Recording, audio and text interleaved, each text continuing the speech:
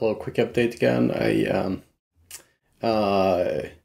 In the previous video, if you watched that, I was struggling a little bit to get the sign of a sign integer to sort of carry over and carry through with the arguments. And so the example that I was looking at was this branch instruction that takes this negative number here, sign number. It's also used up here, but here it's got a negative value, and we would get a, we would not get the right value out in the end. Anyhow, so I worked through that, and one thing that I did was I wrapped up this little sort of help function that we made. I can uncomment on here into a separate function. Could be useful to just keep that around.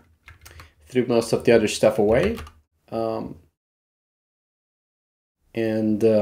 Another change that I made, well, a couple of changes I've made here. First off, I fixed up these macros to have a prefix and not just be get. So eventually, and maybe we can do that now, move this into just a separate file so we can use this from different source files. And I also devised an update to this kind of instruction encoding naming schema here. So looking at, grab this table, it's almost like I should have this on the screen. It's pretty useful. So I'm going to paste this in here as I'm talking through this real brief. Okay, so here's a quick refresher, right? This is what the instruction layout looks like. It's a fixed 32 bits per instruction. The first 8 bits is the operation code, and then the remaining bits are divided into arguments. So A, B, C, and D argument. And if D is not needed, there's more space for C, and C is not needed, more space for B, and so on. And when accessing these, like accessing C as 14 bits or 5 bits, obviously there's going to be a difference there if you're dealing with signed integers or not. So the updated encoding sort of naming schema here is just a letter means that it's a register. The value in there names a register. Right, so here we have A, B, and that means that B, A and B here names the register, so like 1 for is to 1 and 2 for is to 2, and so on. K, this is unchanged since previous videos. That means that B contains the number, like the number of a constant, TBD, what that means. And here are the changes. So BU means that it's an immediate and unsigned integer. This is what I previously called W for white. And that means that in this example here with a BU is that this B value here is the entire 19 bits as an unsigned integer. In that case, we could just read this value if you want. It would still work. However, there is a sibling here called like BS for signed, and it means that B is an immediate signed integer. And then we care about this bit over here. That's going to be the signed bit. And so to make the formatting functions that we have in the implementation file here still work nicely, these instruction encoding little schema thingies here have been updated. So looking at the instructions that we've been looking at, or mainly this one, let's just look at this one. They're the same pretty much. It now says here ABS. So that means that B in this case is a signed immediate value, which for this instruction is a relative number of instructions to jump backwards or forwards to.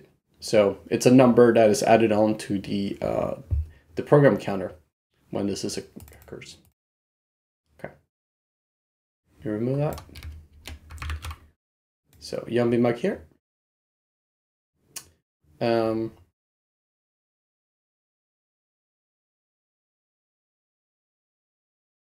want to show you where I ended up. So first off, just hashed out these max values for the wide fields. I still call it wide up here because at this, at this granularity, so to speak, this doesn't deal with sinus at all. So it's called wide here, but the reminder of the code has been updated to say either register unsigned or signed.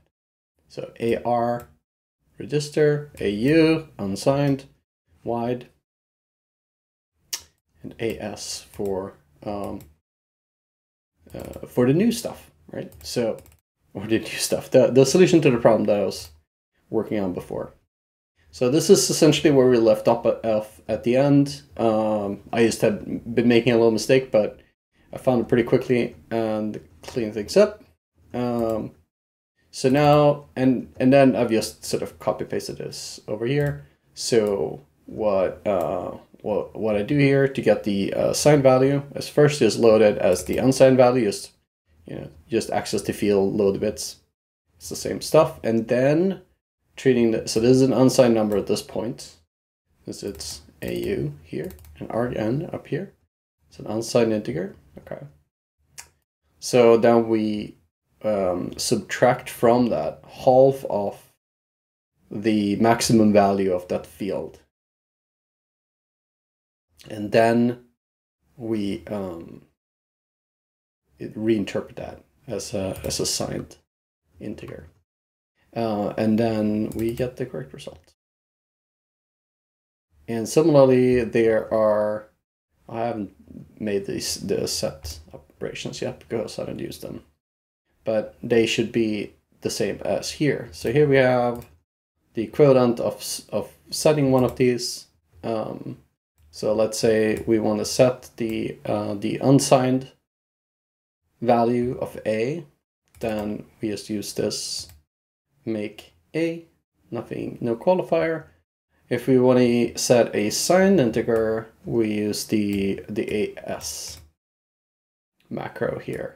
And how this works is essentially the inverse of what this function up here does, or function this code does here, right? So this takes half of the maximum value and subtracts that, right? And here we take half of the maximum value, same thing, and we add that to it. Okay, so that works. And the rest here is just unchanged. I just updated these names here for the new macro names. These are still the same formatting code. This is still completely unchanged. And then down here, I've updated these two to use this new, these two new macros, right, to make something with a signed immediate value. So 3, this is totally unchanged. In the previous video, we fixed a little bug here, off by 1 bug there. And now when we get down here and call the formatting function, the formatter prog, let's just run it a few times here. We see that we now correctly get -3 out instead of an unexpected number as we were getting for. So that's cool. I think this is just sometimes how it is, where it takes, I don't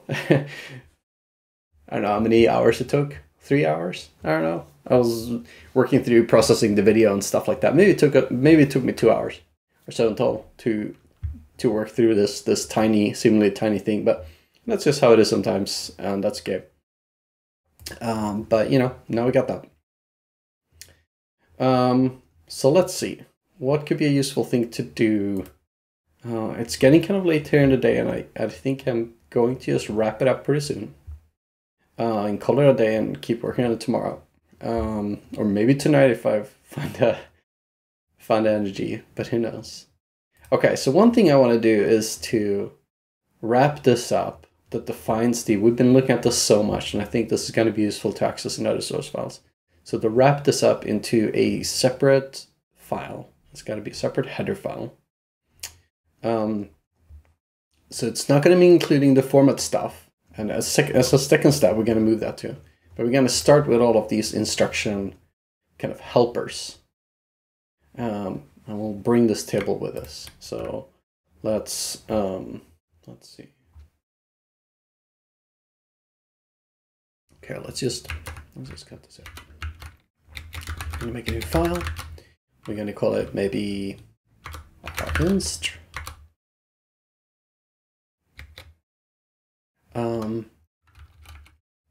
We have our inst in here and our up. So this is just this sort of project level header file here, rsm.h. Well, it could be nice to like put everything that has to do with the instructions into one place, right? I think that could be nice. So we're gonna lift this definition into, where do I have it? Oh, I didn't see. That was not my intention. Put that in here. And we want to grab these things too. I'm not even sure. I don't.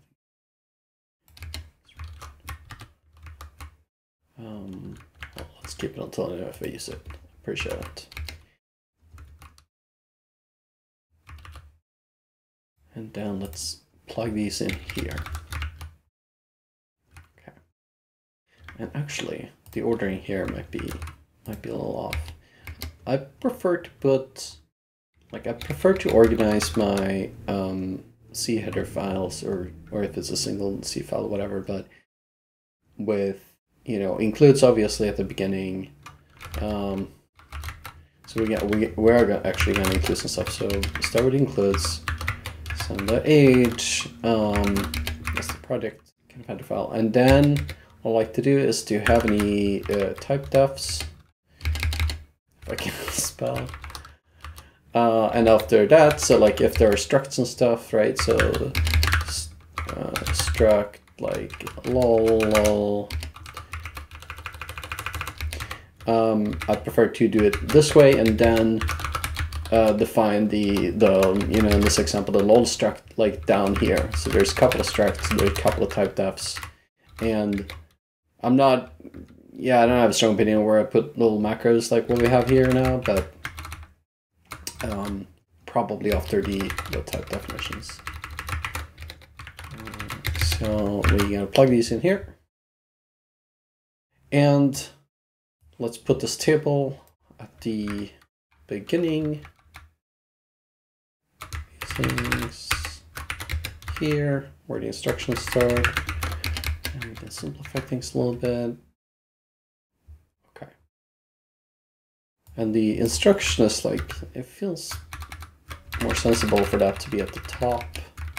Like code is just code and there's no magic to it, you know, like calling things with a consistent name makes it so that, you know, when I come back to this is fine, don't mind this. So when I come back to this in 6 months, like, I'll find my own things, you know. Obviously, you forget about stuff. And if anyone else would be crazy enough to dig through this code, it's like also higher likelihood that you'll understand things if, like, you know, wherever it says rinst, that's the file you go to, this is the type you look for. So I just like to keep it kind of straightforward. So we're going to go in here. So this is where we cut things out from. Now this is, you know, our build here is just going to go a little bonkers bananas because, you know, it doesn't know what's happening anymore. So we have to pull that in and say, you know, there's stuff here that you need to grab. We're going to say, this is not why it's erroring out, but yeah, I know if you're a purist, you'll be like, oh, you got to do like if not def and stuff. Like pragma ones is supported by the compilers I care about, and I like it. Yeah, that's good. And I also have this little thing.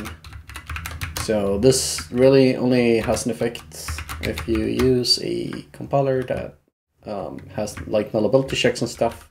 I'm using Clang right now, and it does. So this does have an effect. It's kind of neat.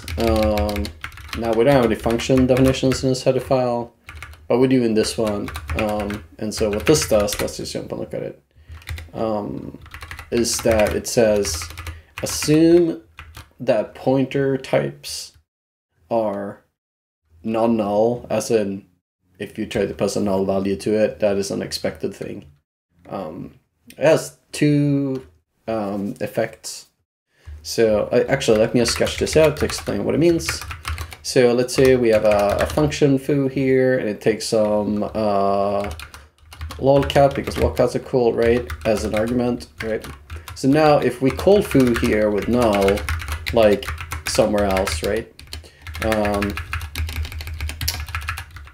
Like, is this valid? Is foo prepared to deal with a null pointer, right? Maybe it is, maybe it's not. And so let's say we have foo1 and foo2, right? And foo1 here just assumes, you know, C is a valid pointer and just goes about his business and does stuff. And foo2 here does some check in its implementation and see if C is null, and maybe it just does nothing in that case, who knows? And so the nullability sort of decorators allows you to say, you know, non-null if this foo1 does not handle a null pointer, and for things to do handle a null pointer, you can say nullable. And now when we call foo1 here, the compiler can be like, no, that's not gonna work, right? It's gonna say, hey, you're passing a null pointer to something that doesn't handle null. And similarly, if we do this, the compiler can sort of say that this is totally okay. I guess it wouldn't say that. It would just like not complain, I guess. So this is the example. And the second thing is if you I don't know if you run Clang with the undefined sanitizer, which I have enabled in this project. I'm not sure if GCC has anything like that, but Clang does. Super helpful, catches a lot of little dumb mistakes that I make. It can also catch these things like nullability stuff at runtime, which is kind of neat. So in this build script, which generates the scroll my mouse, it generates the build file. Like I see if the compiler is Clang, then enable a couple of flags that enable these in debug mode. So we have the nullability, the sanitize, you know, nullability, which I'm pretty sure it's part of the undefined sanitizer rather than the address sanitizer. Since this is more like a memory sanitizer than address sanitizer, I suppose. But so couple of flags just kind of kicks that in, and what's neat about that is that at runtime, even if you do some like cast or whatever, right? If you just like you say, you know, foo is like let's see, you would cast this to like I got parentheses right here, like void, right, like this. Then the compiler wouldn't be complaining. It would just be like, oh well, you know, I guess you can pass null to this because you haven't said anything about it, right? And even if you do nullable, right, and it would just think it's totally fine, right? And then at runtime it wouldn't be, and then I'll build the features of the undefined sanitizer. We'll just cache that for you, which is kind of cool at runtime. Super neat. Comes a little bit about runtime cost, but you know, the debug build, don't care about that. So that's what this guy does. So plug those in here. Just make that a habit to, you know, make sure that this header file, if it's included multiple times, doesn't get, you know, repopulating code. And that any function definitions beyond this point, and you know, before this point, which is the end of the file, makes it so that if you don't say which nullability is for a pointer, it defaults to that it does not accept null, which in the majority of cases I think is what functions do, and so on and so forth. Which means that stuff that do accept null, so like the memory allocator stuff. Let's see, so we have nullable here, right? So you can use this both for return values and for arguments. So for example, if this function might fail, so this function goes to the OS and it says, hey, give me, you know, some amount of virtual memory, and the OS might just say like no, or like I failed, or like whatever, right? You get null back. This function, however, just just initializes the RMM structure inside a buffer that the users provided. So this can never fail. This just returns a pointer. And so in this case, the compiler can then insert instrumentation here to make sure both at compile time it can do some checks on the runtime, and can do some analysis here and make sure that like this never returns null. And if it does, it would just like it would abort, essentially, like trap, whatever, print little message, print little stack trace if you enable that.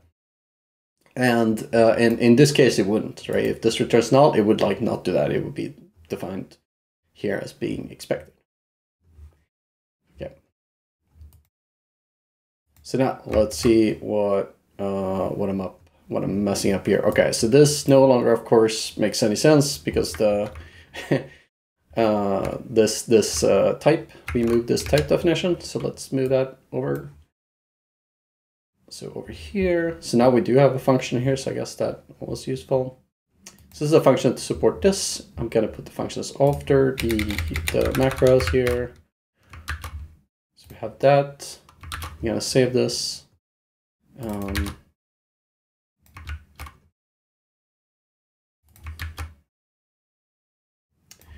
Of a type constant. It's not, this is one function. I think we understand what this is. We don't need that. Okay. I'm just going to clear this and rebuild just to make sure I can scroll up here. Okay, so unknown type name. Oh yeah. So here we're missing the instruction. Do I call it R? Yeah. Oops.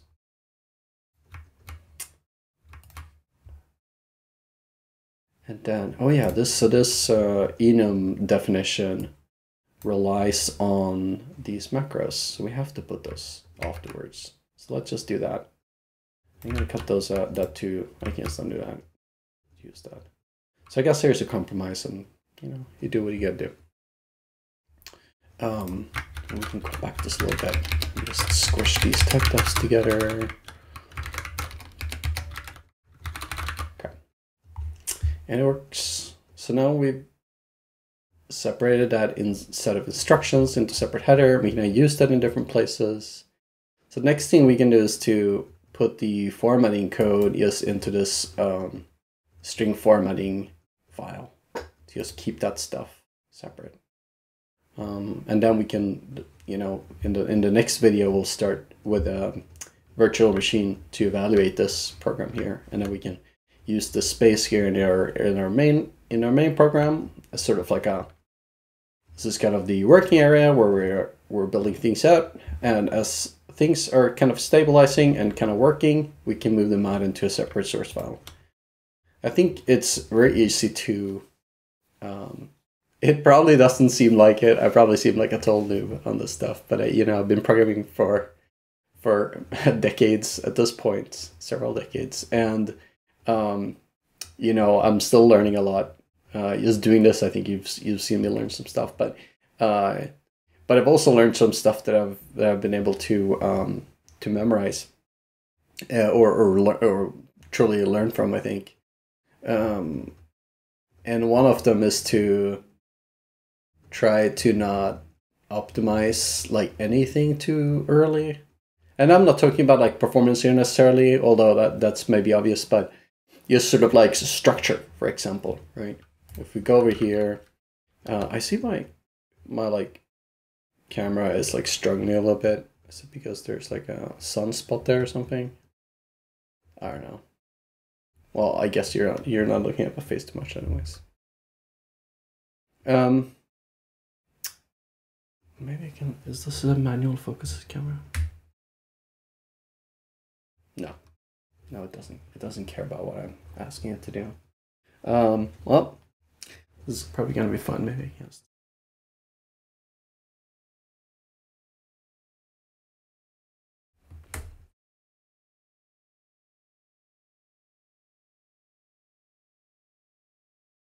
Okay, well, we'll leave the camera as it is. Okay, so back to one of the things that I think is kind of important, or at least very useful when it comes to organization, is just keep things like very straightforward and simple, and then if you look at, just do this, we can see all the files, right? And the source directory here has like fairly few files. The files that are here are files that contain stuff that is kind of done, and I think this is kind of my point that I'm doing a poor job of explaining. You start out like just kind of in a workspace almost, like in a single file, just like come up with stuff, like make it work, find the groove, you know, find sort of like the shape of the types and the functions and arguments and stuff like that, and start using them. And after a couple of times you've used them and you haven't needed to change them, like at that point, I think that's when they can like move into their own little unit, like a separate source file. And also coincidentally, that's usually when they have some, at least that when I have some sense of what the name for it should be, you know. In this case, like, yeah, format kind of works, you know. I just tried it out for a while and it kind of works. For this stuff, this is a better example. Like, started out by just calling this like rup and rinst, and you know, there were a couple of different names going around. And at this point, with the time spent on this, I think it's pretty obvious that this should just be called like instructions, right? Or rinst, whatever. So, starting out by like trying to be like, let's like whiteboard this and see, we're gonna need like this module and that thing and like this source file, and you make subdirectories, and you make a bunch of header files ahead of time for things that you will need, and try to structure things up ahead, which I've done like so many times and it never really works out. At least it is incredibly inefficient, and I always end up moving things back and forth. And depending on the programming language you use, there's higher or lower cost to it, right? If you use Go, as a very low cost for doing that, which I think is a really neat property of Go. If you use something like C, as in this case, the cost is like can be somewhat high, especially if you use a lot of header files, right? You might have to go and rewire a lot of includes and stuff like that. If you use something like JavaScript, like every file is gonna have to change its imports and exports and stuff, or imports at least. Anyhow, it's a little fun thing. So I guess we've seen me doing that here a little bit, where we've just been working out of this main file here that contains, you know, the main function, and we've just been trying things out and messing with things, and then wrapping them up into functions like this log bin function and these macros here. And when that works, we're now moving it into its own little source file. So let's do this with the formatting code as well. So let's move that into this file. And I'm gonna keep this at the bottom. These are just generated code anyways, right?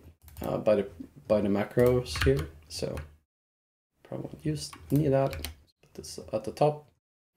Also, this way, since this is just an internal, like an implementation file, right? If we were ever to want to use this RSM for a different project, you know, in a library style or something like that, we would want to keep the header file like small, and we want it to be namespaced. And there's a balance there between, you know, if we prefix all of these, right, with a namespace, then we're taking that cost in like everywhere, right, including here. But this doesn't need to be part of any sort of, you know, top level API. So we can just toss them in here, use a short name. It's very nice. We're gonna have to declare this in a header file somewhere. So I'm gonna take that. So we're gonna save this, and let me run this build script again. So yeah, now we can't find that, right? So we're calling that here, and it's like, I don't know what this is. I'm not gonna continue. So let's go in here and just add this function prototype and explain what it does. Formats an array of instructions IP as simply text to buff, right? And then, since we're using this RA-buff that I've talked about before, I actually have, since I've used this so many times, I made a little template that I can use with functions that just can be dropped in here. is a double comment. So it writes at most, buff cap, blah, blah, blah. This is just essentially what we talked in the previous video. I was talking a little bit about SNPrintf from libc. So this just has the same behavior as SNPrintf essentially. Okay. Save that. It will now find it, but now it will be angry about because this, oh gosh, oh, this is tricky. So now this, right, rinst is a type defined in here in rinst. So I think what I have to do actually is to undo this move, to move rinst type def into this header file and instead move this back here. I think this is going to be okay. Let's move that to the top and do C rinst.h for details.